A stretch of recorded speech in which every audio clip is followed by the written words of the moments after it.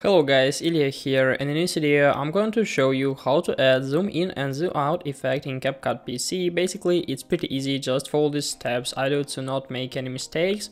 So let's get started. In order to do this we need to use the features which is called keyframe. So add your video on your timeline and then just find the moment we need to start our zoom in effect. So for example this one. And then just click on the video on your timeline, make sure that the white border will appear here. Go to video and basic in the right top window and find position and size.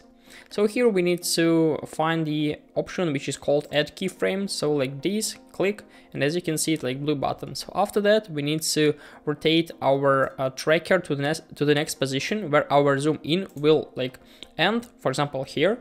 Add one more keyframe and then just resize it to the necessary size, for example like this.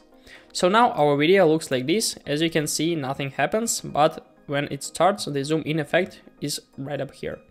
So in order to make a zoom out we need to find the next position, add one more keyframe and scale it like to the less size. So now it looks like this, zoom in and zoom out. So that's all. This is a way how I can add zoom in and zoom out effect in CapCut PC. Hope this video helped you out. Please leave a like, comment and subscribe to my channel. Goodbye.